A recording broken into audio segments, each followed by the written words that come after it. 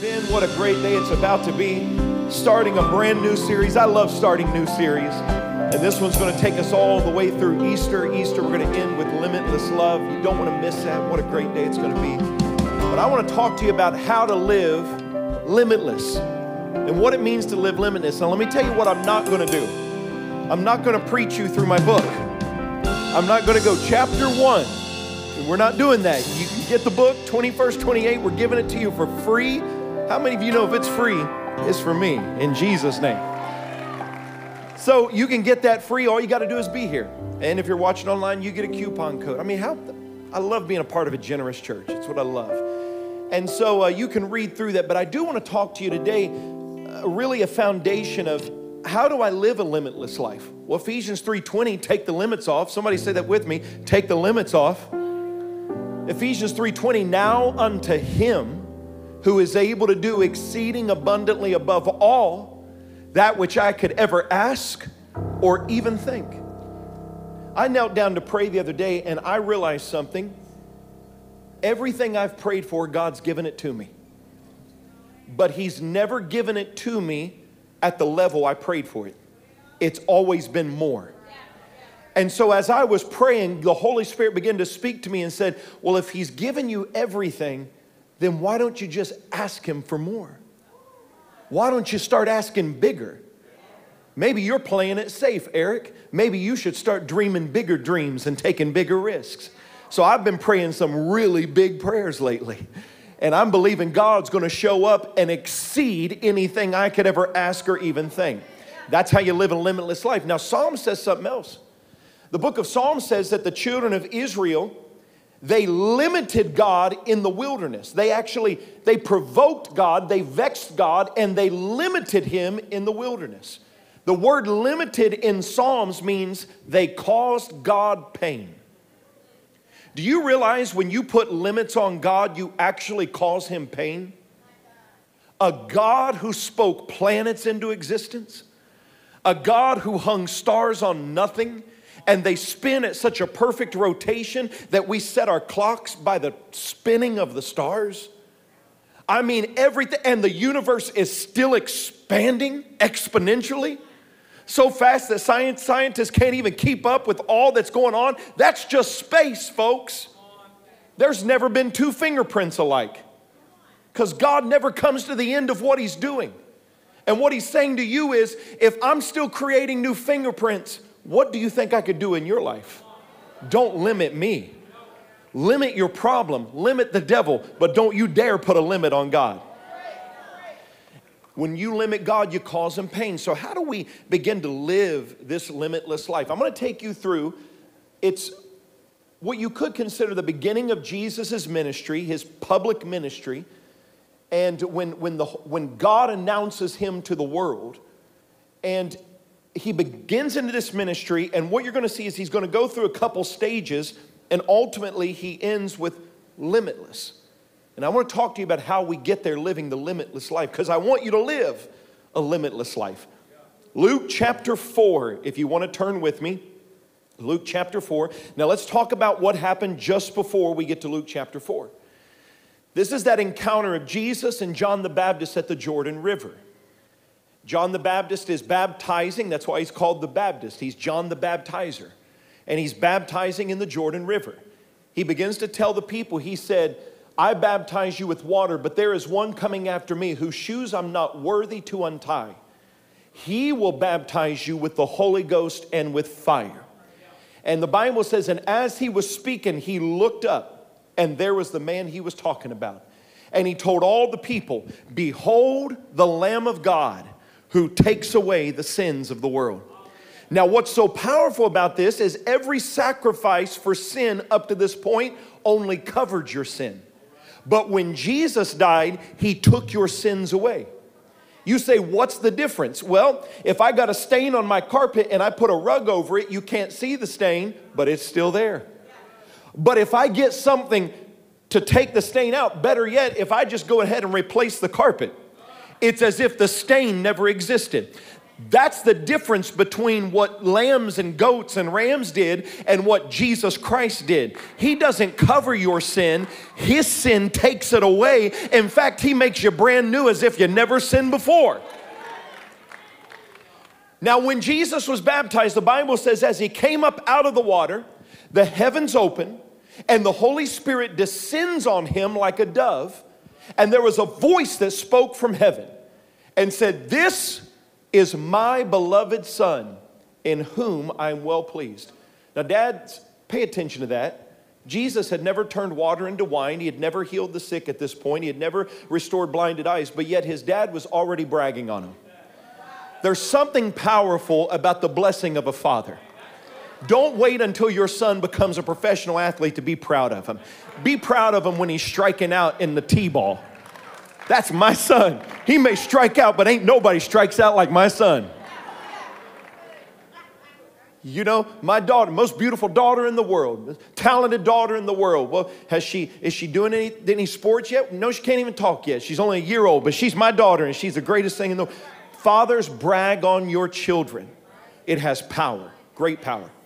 So now Jesus, we pick up in Luke chapter 4, verse number 1. Let me just prepare you. I'm going to take my time today. My goal is not to scream at you. My goal is to help you receive this revelation so that you can begin to live a limitless life. You will never live the limitless life as long as you are bound to temptation. Until you get victory over temptation or learn how to flee and resist temptation, you will never experience a limitless life. And Jesus, full of the Holy Spirit, returned from the Jordan and was led by the Spirit. Pay attention. He is full of the Holy Ghost. He is being led by the Holy Ghost. We don't like the next three words. In the wilderness. Who led him to the wilderness? The Holy Ghost. Now hold on, I thought once I got the baptism of the Holy Ghost, I thought when I got saved and received the baptism of the Holy Spirit, I wouldn't have any more dry times. No, it could be the Holy Ghost leading you to dry times.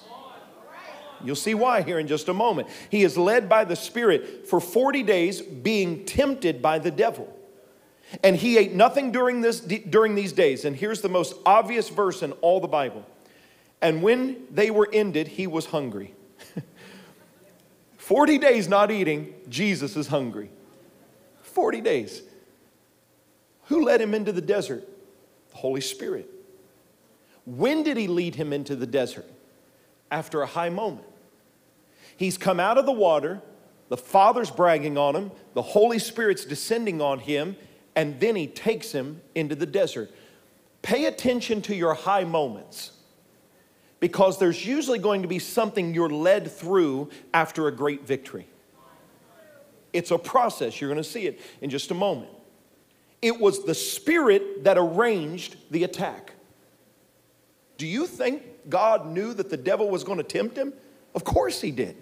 God knows all. But the Spirit led him to a place where he would be attacked by the devil. So the Spirit arranged the attack. Why would the Holy Spirit lead me into a place where the devil's going to attack me? It's kind of like God leading the children of Israel out of Egypt only to put their backs against the Red Sea between two mountains and Pharaoh coming on the other side. Who led them there? God led them there. Could it be that God leads you into an attack to reveal what you're full of? I've met a lot of people who are full of it. Now, I've met some people who are full of the Holy Ghost. And I've met some people who are full of something else. And all it takes to reveal what you're full of is all it takes to reveal what's inside of an orange. Squeeze it. And the moment I squeeze it, I see what was really on the inside of you. I know you talk a good game when you get in church. You know, limitless, limitless.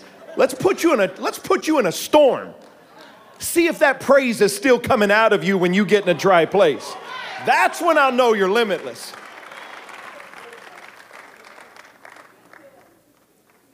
He's in a place of preparation. What's the preparation? It's a place of denial and temptation. Denial and temptation. These exist together. Denial, temptation. Temptation is feeding. Living by the Spirit is denying. He is in a place of denial. He is not eating for 40 days. What's he doing? He's fasting. Why do we fast? To kill the flesh. What does temptation want you to feed? The flesh. What does the Bible say you're to live by? The flesh or the Spirit? Live by the Spirit. So the only way I can live by the Spirit is I have to deny the flesh. If I deny the Spirit, I feed the flesh. In other words, if I don't deny the flesh, then I feed temptation. So denial, temptation. Our problem is we've raised a generation who knows nothing about denial. Now you're going to think this is a sermon for the youth group. This is not. Because we're at a place in our culture today that if you're 60 years old, you've not been denied too much. And under that, they've been denied even less. We don't say no to anything. You want to live a lifestyle? Go for it. You want to believe you're something you're not? Go for it. There's no denial. Don't deny the flesh in anything. Hey, if you want to buy something and your wallet tells you you can't, you just check with MasterCard. And then you get whatever you want, because we know nothing of denial. We know nothing of delayed gratification. We've got to have it now.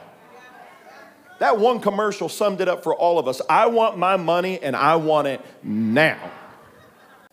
And then when truth is presented to us, there are two things that happen when truth is preached. Either the flesh or the Spirit will respond. Whichever one is louder is whichever one is in control of your life. You're not supposed to like every message I preach. What? Whoever said you're supposed to like every sermon I preach? I don't like everything that's in the Bible. Well, I love everything that's in the Bible. No, I don't. I don't like all that turn the other cheek stuff. I don't like that give away my coat. I don't like that forgive those who mistreat you and misuse you. I don't like any of that. But I have to receive it, because when I do, it feeds my spirit and it kills my flesh. But if when truth is presented, the flesh rises up, we know how to respond when we're talking about little children, right? When you tell a little child no, we know how they're going to respond. They're going to bite, they're going to pull hair, and they're going to spit up on you. Why? Because they're little children. The problem is when you're 45 years old and truth is presented to you and you start backbiting, and then you start pulling hair, you start pulling people down, and then you start spitting up, you go around gossiping saying, he ain't right. You're acting like children because your flesh is in control of your life. You ought to be led by the Spirit. Led by the Spirit. And then you will not fulfill the lust of the flesh. So I'm trying to get you free from the flesh. How are you going to live a limitless life if you're controlled by your flesh? You can only live limitless when the Spirit is in charge of your life. Here's a big idea. Resisting temptation produces anointing. Do you want to be anointed? The more temptation you say no to, the greater anointing you walk in. Every time you give in to temptation, your anointing goes down. Whenever you resist temptation, your anointing goes up. Here's the big idea. Purity in private results in power in public. If you want power when you get in places like this, you have to live pure when nobody's watching. Our problem, and I'm going to get ahead of myself, our problem in the church today is we have no discernment. We mistake gift and talent for anointing. So when a person can craft a good message, or when they can sing and hit all the runs and hit all the keys, we think they're anointed. No, they're talented. It's not anointed until people start getting set free from the runs. People get set free from hitting all the keys. People get set free from the preaching that's going on. See, what changed when they preached? If you went out the same way you came in, that was a gifted message. It wasn't an anointed message. When the anointing is present, chains are going to break. You're going to read this in Luke chapter 4. The blind see, the deaf hear, the bound are set free. That's what happens when the anointing shows up. Where the Spirit of the Lord is, there is liberty. It does not say where there is talent, there is liberty. So we've got to differentiate in what is talent and what is anointed. You only walk in the anointed when you live with purity when nobody's watching. I'm going to walk through this with you. This is what we're going to do for the next couple weeks, so don't miss a week. We're going to talk about living the limitless life. Here's the path we're going to go down, and this is what you're going to see in Luke chapter 4. It begins with temptation.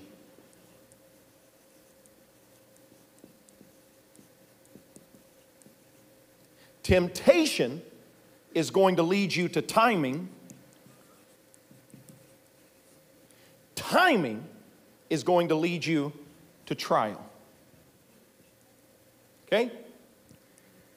Temptation produces anointing. Timing reveals your purpose. Trial, this is exciting, here's limitless, leads to promotion.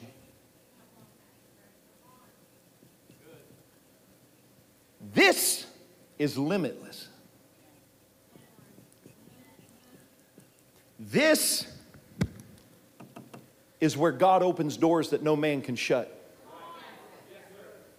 This is where man rises up against you and tries to stop you, but because you're walking in your purpose and you're anointed, nothing man can do can stop you. This is where Psalm says, God is on my side, I will not fear. What can man do to me?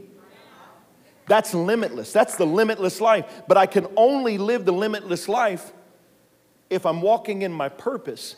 And I can only walk in my purpose if I have the anointing. I can't fulfill my purpose without the anointing of God on my life. So temptation brings anointing, timing announces purpose, trial initiates promotion. Temptation always precedes trial. Temptation is not trials. You have to be anointed to make it through trials. You do not have to be anointed to make it through temptation. Making it through temptation brings an anointing on your life for the trial you're about to go through. See what I'm saying? Temptation is going to reveal something that's on the inside of you. Deal with it so you can walk in the anointing. Trial is something that comes against you to stop you from walking in your purpose. These are two different things. Now, temptation is all about what I want. Trial is the things I don't want. See, when I'm dealing with temptation, I'm having to resist things that I already like. When I go into a trial, there's nothing about a trial that you're like, oh, I like this part. Everything about a trial you hate. But if you can't get victory over the things you desire, you will be crushed by the things you dread. So I want you to get victory over these fleshly desires. Temptation is announcing, I'm about to step into my purpose. The reason these temptations are coming against me is because God, watch, if this is promotion, if this is platform, if this is wilderness, this is I'm by myself, nobody else around, me and God, and the devil shows up. God wants to deal with it in private instead of it having to be exposed in public. See, if you can get victory over temptations in private, you won't have to endure the shame and embarrassment of having to deal with them in public. That's a problem with a lot of preachers today. Oh, we're getting into this. Are you ready? There's 3 ways that sin hits us through temptation. James talks about it. This happened in the Garden of Eden. This happens in Luke chapter 4. Watch this. Lust of the flesh, lust of the eye, pride of life.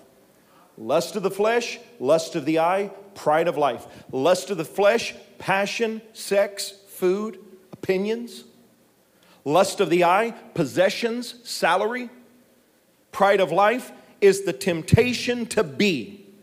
It is position. It is status. This is the pride of life.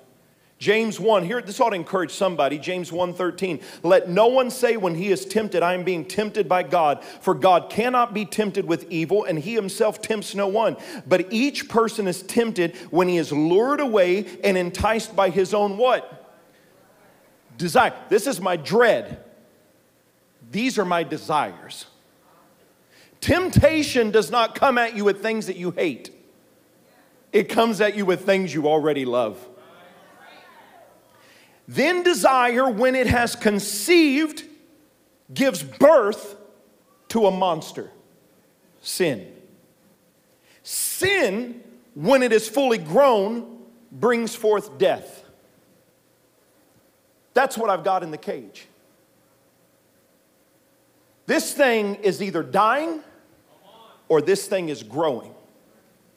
It's up to me whether or not I feed it or starve it. Oh, we're going somewhere. How does temptation work? It begins with a thought. Thought leads to imagination. Imagination leads to justification. Justification leads to choice. Choice leads to sin. All temptation begins with a thought. Martin Luther put it like this: you can't keep birds from flying over your head, but you have a choice whether or not to let them build a nest in your head. I can't keep tempting thoughts from flying over me, but I can choose whether or not I bring that thought and let it build a home in my head. Once it comes down and starts building a nest, that becomes an imagination. Now I start playing out scenarios. Now I know what you're thinking. You're immediately going to the sexual. You're thinking lust and temptation. You begin to think these lustful thoughts, and that's true. But you can also think hateful thoughts. You ever murdered somebody in your mind? Come on, tell the truth. Think about it. You ever murdered somebody? I hate them so much. Oh, I dream of them. I can see them in a car wreck. I can see their car blowing up because I put a bomb in. You ever had those thoughts? This is imagination. Now be careful, because the Old Testament, for those of you who are like, the Old Testament's so tough, okay? The Old Testament said you had to do it to be guilty of it. Jesus shows up and says all you got to do is think it. In the Old Testament, you had to actually commit sexual immorality with a woman to be guilty of it. Under Jesus, all you got to do is imagine, and you're guilty of it. Now this imagination gives birth to justification. You begin to come up with all the reasons why you're allowed to do it. Yeah, but I found this little place in the Bible that God understands. I got a little weakness, and God understands my family, and God understands generational curses. God understands this isn't my fault. It's my daddy's fault. It's my grandfather's fault, and all this kind of stuff. God understands all this, and you begin to justify your actions and justify your sin. This leads to a choice, and the choice gives birth to sin. I'm a Christian, Pastor. I shouldn't be tempted. To be tempted is to be human. Temptation is not sin. Let me say that again. Temptation is not sin. Giving in to temptation is sin. I wish I'd never be tempted again. You're wishing you were dead. You're going to be I heard a story of a young man. He was talking to an older preacher. And he asked this older preacher, he said, sir, he said, when will I not have to deal with temptation anymore? And the old preacher looked back at him and said, well, I don't know, I'm only 85. See, you're not going to outgrow temptation. You're not going to get to a place in your life you're not tempted anymore, but you can walk in victory. Coming to Christ doesn't mean the absence of temptation. It means declaring war on the temptation that's already there. I'm going to declare war on temptation. This morning, we moved ahead an hour. Thank God for that, right? I mean, of all the stuff they're passing in Congress, can they please pass a law that stops the forward, backward? Can we just stay forward?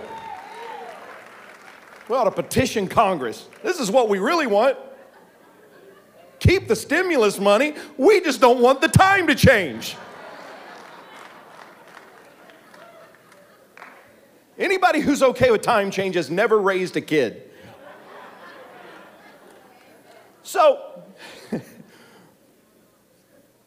So this morning, I woke up late. Not because time changed. I woke up late because I forgot to set my alarm. Now, I almost missed out on my timing because I forgot to set an alarm.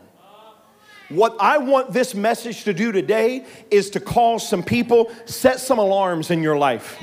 Pay attention to the temptation in your life. It could be that one little thing that's holding back you walking in your purpose and you stepping into your timing and you being everything God created you to be. But it's time to set some alarms and wake up. Somebody shout, wake up.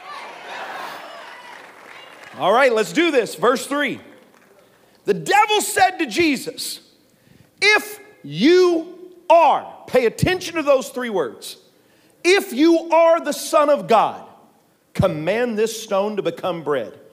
Jesus answered him, pay attention to these three words. It is written, man shall not live by bread alone. In another version it says, but by every word that proceeds out of the mouth of God. So what's he saying here? First off, here's the lesson that Jesus is going to teach us. Don't think you can whip temptation in your own ability. You're not strong enough to withstand temptation. None of us are. The only way you overcome temptation is you got to whip the devil with the word. You better know the word of God. You better know what the Holy Spirit sounds like, and when he talks to you, you better know his voice and pay attention to his voice. Now, what is getting ready to happen here is we're seeing the lust of the flesh. This is passion. Remember, temptation rides natural desires. Think of sex for a moment. Natural desire. What does temptation do? Pulls it out of its timing and pulls it out of its purpose. That's the sin of sexual temptation. Out of time, out of purpose. When you engage in that in its right timing and its right purpose, God blesses it. When you engage in it out of its time and out of its purpose, God curses it. This is temptation. Natural desire. We have a whole table of hostess up here today. I promise you, you give me a couple days, I could take this whole table down. I might be gnawing on the table by the time it's over. We've got ho-hos up here. We've got cupcakes up here. That's the good stuff. We've got Twinkies. Have you seen that you can get a Twinkie wedding cake? Kim didn't tell me this. And then we have these white powdered donuts. I don't know what the white powder is, but I'm addicted. I see that, I hear that bag starting to crinkle and I start getting the shakes like, hey, give me one of them donuts. When me and Kim first got married, my pantry was full of Hostess. You know what wasn't in there and what wasn't in my refrigerator? Broccoli.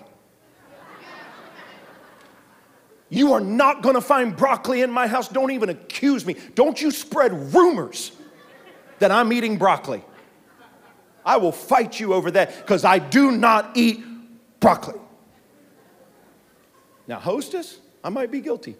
I might be sneaking. You might find a little cabinet in my house that Kim don't know about, and there might be some Twinkies in there. I don't know.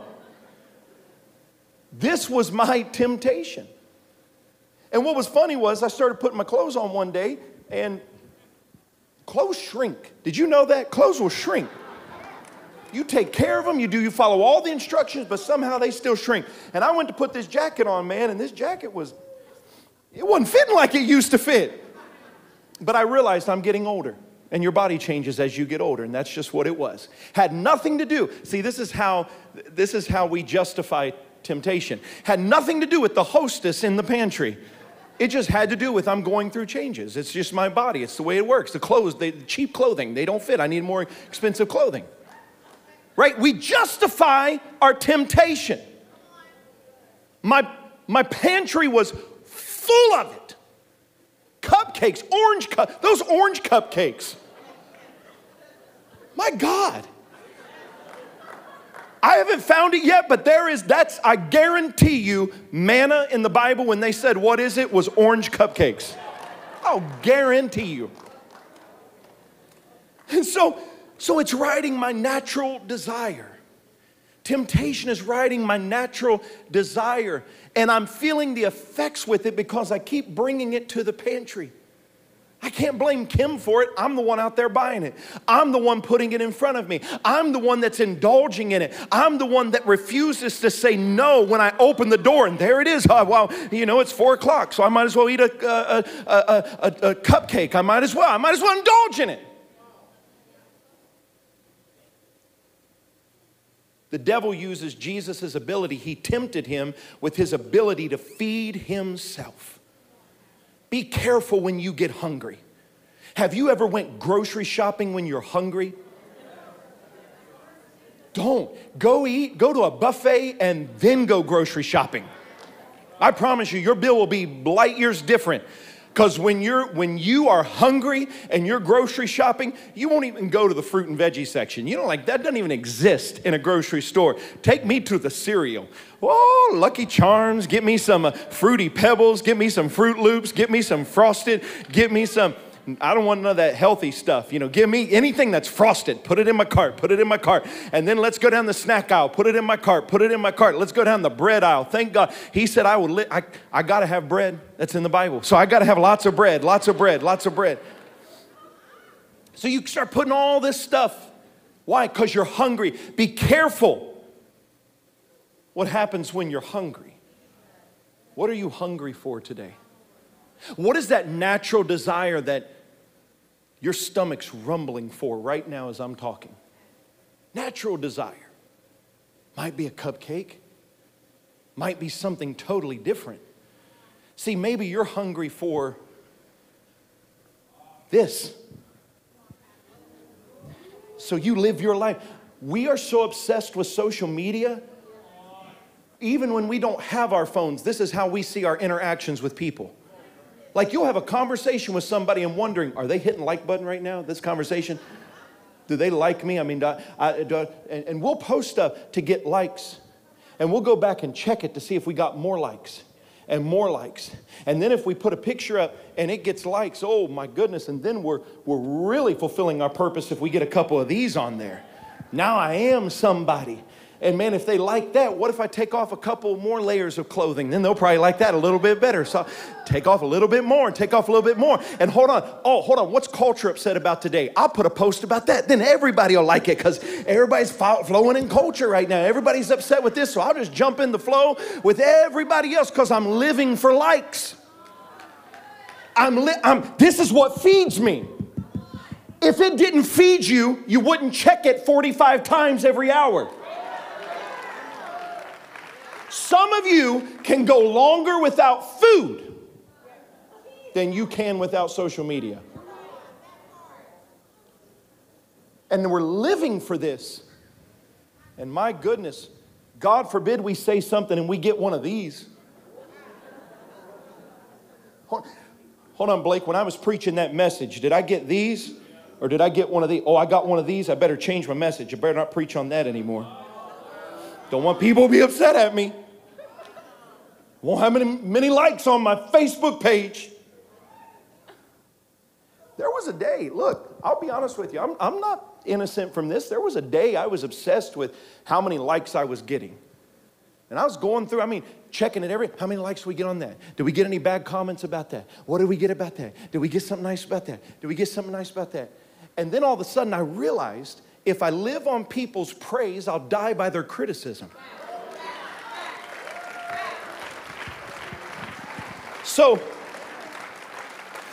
So here's what happened. If I got these, I was having a good day. Good day. But the moment I got one of these, oh, everything's falling. We got to change everything. The whole church is falling apart. Watch your attitude when you get on social media and when you get off of it, and see if it changes. It is for this reason that I cut it out of my life. I said, hold on. This is a temptation to see if people like me or not. I don't need people to like me. All I need is God to love me. All I need is God's approval. I don't need people's approval. Give me God's approval. What are you hungry for? You're not yourself when you're hungry. Some of you are hungry for this. Got a little curl going on today. Look at that. I've been straightening my hair. I'm not straightening anymore. I'm letting it curl. Look at that. Kim likes it. I don't care if you like it. Look good. Look, man, I look clean today. Wouldn't it look silly to walk around like this all the time? You look good. Hey, you would never, would you do that? Would you go to work like this? Looking good, walking into work. I went to lunch. Look at me. You would never do that.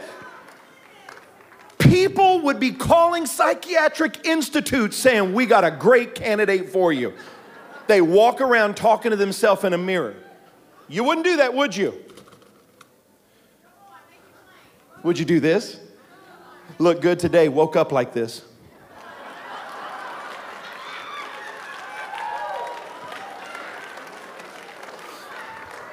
Eating lunch, trying to veggie shake.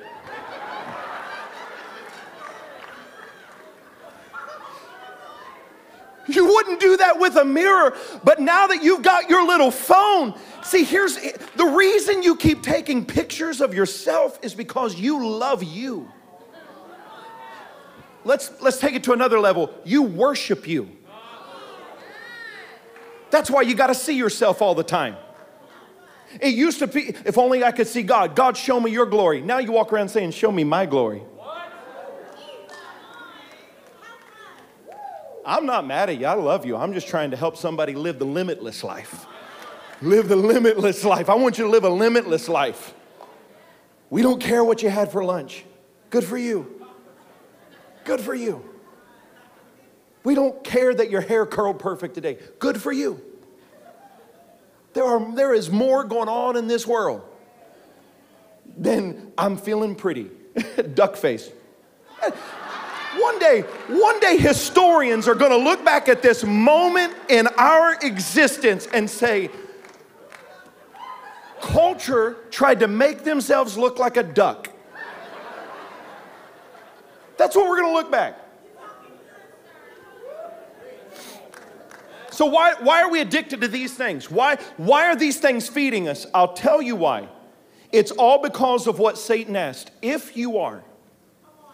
The reason we need everybody's compliments and likes is because we don't know who we are. See, if I know who I am, I don't care who you think I am. If I know who I am in Christ, if my identity is in Jesus Christ, whether you like me or not isn't going to affect my day. I know who I am.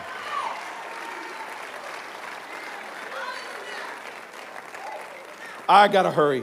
Let me go quickly. I gotta share with you this point. I got 15 minutes. I gotta wrap this thing up. If you are the Son of God, does that sound familiar? It sounds familiar at Easter. Do you know why? Because this phrase will be used again verbatim at the cross. The Pharisees will walk up to Jesus at the cross and they'll look at him and say, if you are the Son of God, come down from that cross. Think about this. Could it be the temptation when he's in a good moment that he overcame, helped him withstand the trial in a bad moment? Could it be the temptation you resist today will give you the strength to endure the trial tomorrow? If Jesus comes down from the cross, you're not saved. But because he said no when it was just stones being turned into bread, he was able to say no when they said, come down from the cross.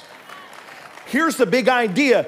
Could there be a father in the room today that's saying no and his children will be saved because of it? Could there be a mother in the room today saying no and your children will find strength to stand when they're faced with the same temptation? Could you be getting your victory today for somebody else's victory tomorrow?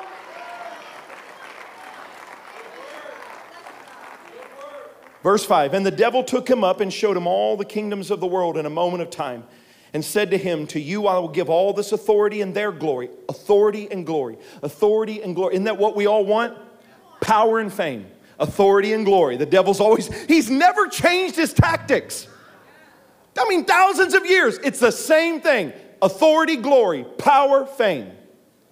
And I will give this to you. It's been delivered to me. I give it to whom I will. If all you got to do is just bow down and worship me and it'll all be yours. And Jesus answered him, it is written, you shall worship the Lord your God and him only will you serve. Lust of the eye, temptation of possessions.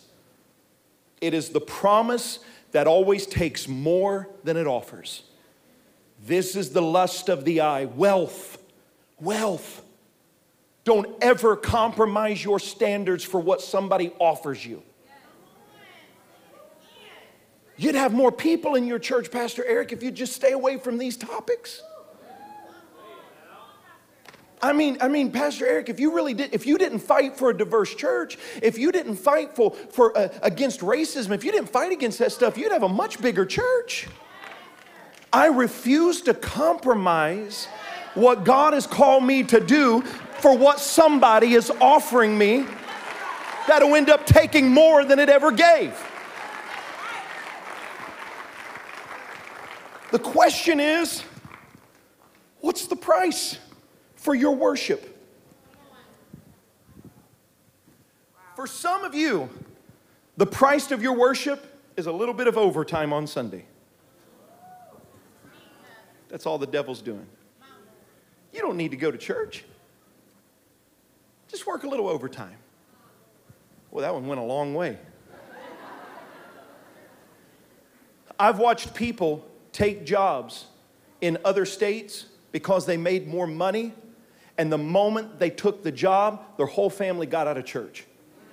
So was the open door, was that an open door from God, or was it an open door from the devil? Because he'll give you fame, he'll give you fortune. He said, I'll give you power, I'll give you authority. I just want to know what the price of your worship is.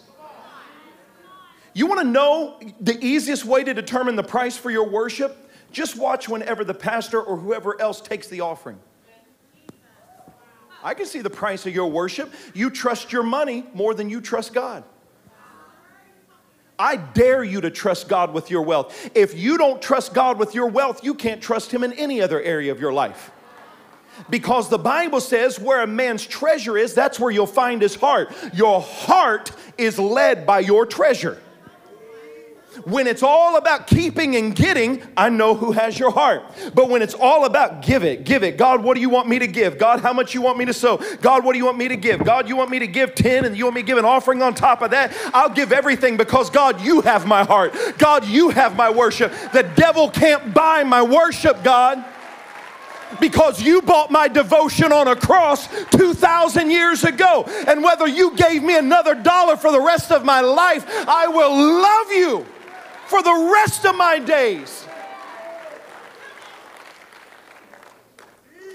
You can give without loving, but you cannot love without giving. That includes the local church. You don't have to love this church to give to it, but you cannot love this church without giving to it. Let's go further. And he took him to Jerusalem and set him on the pinnacle of the temple. Of the what? What is the temple? House of God. Right? Takes him to the temple and said to him, if you are the Son of God, throw yourself down. Pay attention. Never one time did the devil's temptation take Jesus lower. Every time the devil tempted him, he elevated him. He lifted him up. Man, the devil knows how to play on your pride. This is the pride of life. He will command his angels. Hold on, watch what he wrote. Verse 10. For it is written, this is the devil. For it is written, he will command his angels concerning you to guard you. And on their hands they will bear you up, lest you strike your foot against a stone. And Jesus answered him, it is said, you shall not put the Lord your God to the test. Position, status, elevation. The devil's elevating him. Notice, pay attention to this first. When Jesus whipped the devil at the first temptation, what did he say? It is written. When Jesus whipped the devil at the second temptation, what did he say? It is written. When the devil comes to Jesus with the third temptation, what does he say? It is written. God is omniscient. It means he knows everything. You can't teach God something. The devil is not omniscient. It means he learns. And let me tell you, he's studying you. If you whipped him 2 times one way, he will come at you using what you used against him, and he will turn it on you. Hold on, you whip me 2 times saying it is written, I'll come back the 3rd time and tell you it is written. The devil knows the Bible better than you do. And he knows how to manipulate the scripture just enough so you can't see him hiding behind it. And this is what he does here. It's written. You can give into it because it's in the Bible. You can do it. It's in the Bible. It's written. Devil's so smart. And here's what he does. These rattlesnakes, they had a spike of rattlesnake bites in Texas. And they couldn't figure out what was going on. So scientists began to do a study, and what they found out was that this invasive species of wild boar, they were multiplying. Wild boar feed on rattlesnakes. And the wild boar were finding the rattlesnakes and they were eating them, and they found them. They don't have good eyesight, they have good hearing. They found the rattlesnakes by the rattle. And whenever they hear the rattle, they would hunt out the rattlesnake and they would eat it. So the rattlesnakes got smart and stopped rattling. And guess what? People started walking up with no warning, and the snake would bite them. What I'm telling you is the temptation that's rattling today may not rattle tomorrow. You better be led by the Spirit. You better know what the Holy Spirit is saying. And you better know but the voice. You may say it's written, but I heard the Holy Ghost say on the inside of me, that may be okay for somebody else, but it's not okay for me. Where did the devil take him to fall? Pay attention. Where did the devil take him to fall? The house of God. You mean the devil took him to church to fall?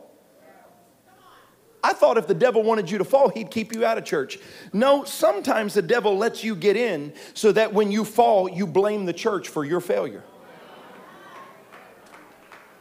And here's what happens. This is why we got to pray, God, give us a spirit of discerning. Give us a discerning spirit. Because the easiest of places to fall is the place where you let your guard down. Here's where we make the mistake. We think everybody in church is a Christian.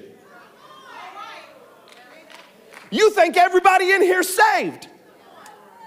There are some people that the devil planted in this house to take you down. And if you don't have a spirit of discernment, you will think their compliment is there to build you up when it's really there to entice you into a relationship you were never supposed to be in. Am I helping anybody today? Here's a big idea. Satan has assigned certain people to feed your weakness. There are people that the devil will put in your life that'll say, you want a cupcake? It's okay. How about this? I'll eat one too. And then we'll both eat a cupcake together. Then you won't feel bad because you're not the only one eating a cupcake. The devil will put people in your life that'll try to lead you into bad habits and lead you into bad relationships and lead you into sinful lifestyles because they're there to, all they exist to do is feed your weakness. This is why you can have a person in a church who has a lying spirit, and without even introducing them, they will somehow find every other person in the church with the same lying spirit. Why? Because they feed off each other. They're like spirits, and like spirits attract. So they're attracted to people who are dealing with the same temptation they're dealing with, and they get together so they can begin to feed each other. Your weakness will be drawn to any friendship that accepts it, enjoys it, and feeds on it. When somebody affirms your sinful lifestyle and they don't convict your sinful lifestyle, this is what Paul talked about when he talked about teachers having itching ears. I got to get into this. My goodness, I'm a little over time. I got 3 minutes left. Apostles, prophets, evangelists, pastors, teachers. Every gift that Paul called the fivefold ministry has conviction inherent in it, except for one: teaching. Teaching is for the edification of the saints. The apostle, the prophet, the evangelist, and the pastor, they have conviction when they're moving in their anointing or their calling. The teacher is edifying the body of believers. But because there's no conviction in the teacher, what do we have fulfilling a majority of the pulpits in America? Teachers, because there's no conviction. You can continue in your sinful lifestyle and never feel convicted about it. This is why people, when they get into a church where there is an apostle, a prophet, an evangelist, or a pastor, they get their feelings hurt and run to a church that has a teacher. Because rather than dealing with the sin and temptation, they want to find somebody because they got an itching ear. Am I preaching today or what? Probably getting some mean faces on Facebook. So why the temple? Why did he take him to the temple to jump off? Why did he say if you jump off the temple, the angels will come and catch you? Because what he was tempting him to do is use your gift for your glory. When I preach, I don't preach for my glory. When you sing, you don't sing for your glory. I don't preach for your applause. I appreciate it, but I don't preach for it. The only applause I preach for is God's applause. Everybody else may be mad at what I'm preaching, but if God's applauding what I'm preaching, that's the only thing that matters. And have you ever noticed, maybe you caught this, maybe you haven't. Have you ever noticed the devil never tempts you to be like the devil? If he had all this power, why wouldn't he tempt you to be like him? If he was doing it right and he had it all, if he was all good, why wouldn't he tempt you to be like him? Why did he come to Adam and Eve? Why didn't he come to Adam and Eve and say, eat the fruit and you'll be like me?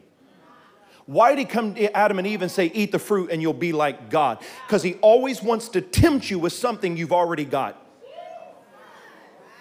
You're already created in the image and the likeness of God. The devil can't make you any more like God than you already are. So why are you falling prey to his tricks?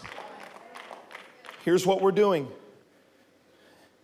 It's just a ho-ho. I mean, is it really that bad if I just...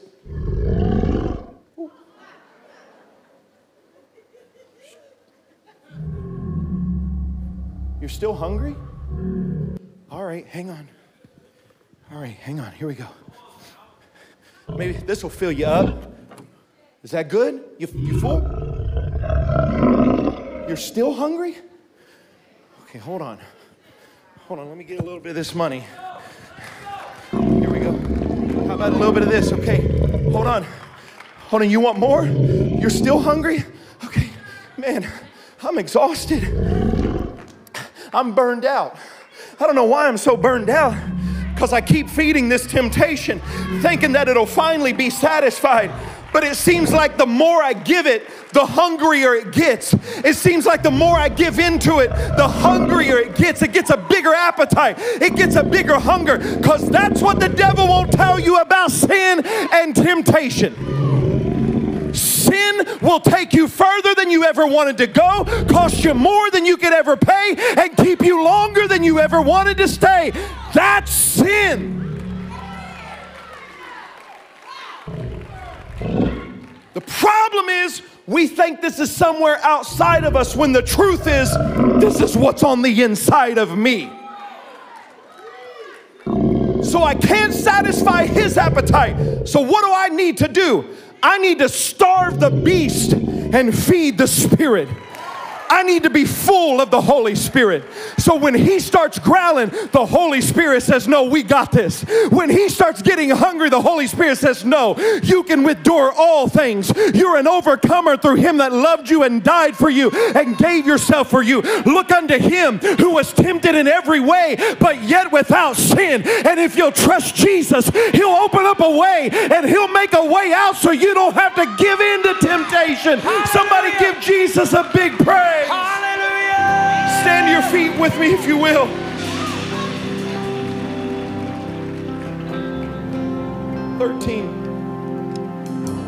And when the devil had ended every temptation, he departed on him, watch, until an opportune time.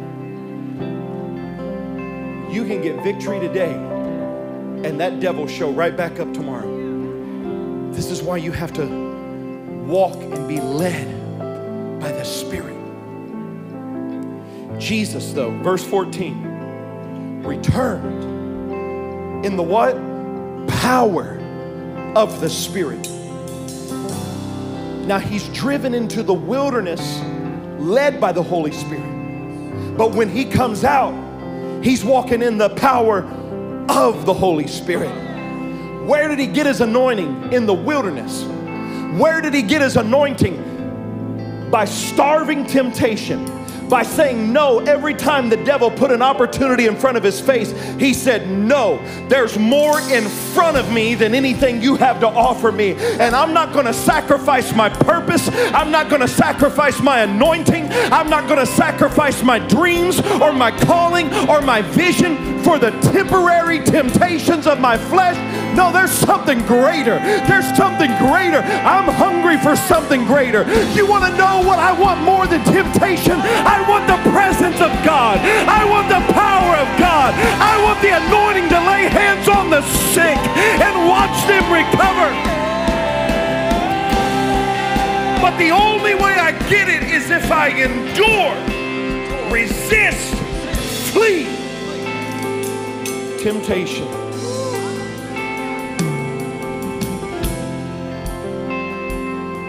There was a little boy. His mom put him into bed.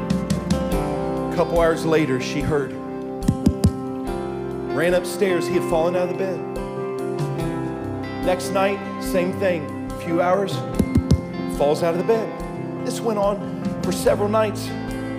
Finally, after about the 5th night of falling out of the bed, the little boy looked up and he said, Mama, why do I keep falling out of the bed? And she said, because you're not far enough in.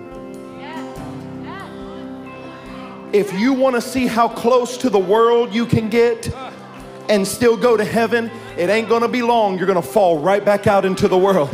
But if you see how far away from the world you can get and get into the purpose and the calling of God for your life. See, that's what I'm preaching. I want a limitless life for you today. I don't want you falling out.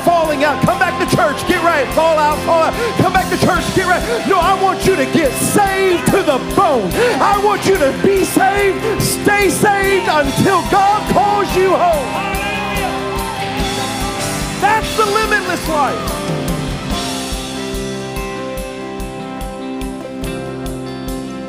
Hostess. So here I am. I decided I need to eat better. I would open my pantry and there would be all these Hostess boxes. And I would say, I'm going to flee temptation. And I would shakenly shut that door back. But then one day it clicked. I don't have to overcome the cupcakes if the cupcakes aren't even in my pantry. You get what I'm saying? See, some of you are having to overcome things you brought into your own life. If you have an issue with pornography on your phone, instead of getting your phone out and saying, oh, I'm going to resist temptation today, get rid of a phone that can get on the internet, get you an old analog smartphone with the big buttons that all it does is make phone calls, and you won't be tempted to look at pornography on your phone. If you've got a group of friends that every time you get around them, they start gossiping and talking bad, and you're like, well, I got to resist. I don't want to get in that conversation. Maybe instead of overcoming the temptation, maybe you should find you a new set of friends who won't stand around and gossip and talk about things they shouldn't be talking about. What I'm telling you is you don't have to overcome temptation if you block it before it ever gets there. If when something comes on the television, you got to pray to get victory, cancel the channels on your television. Right. If that's what it takes for you to live free, Right. if that's what it takes for you to walk in your purpose, Right. if that's what it takes for you to walk in the anointing of the Holy Spirit and miracles break out all around you, then I will deny the flesh so the Spirit can live. If you're in this room today and you've been battling temptation, I'm going to ask you to come down to this altar. Now let me say again, I'm not just talking about sexual temptation. I know that's the first thing we think about. There are all sorts of temptation. You've been tempted to give up. You've been tempted to quit. You've been tempted to give in to hate and give in to anger. You've been tempted to give in to division. Some of you are giving in to food addictions.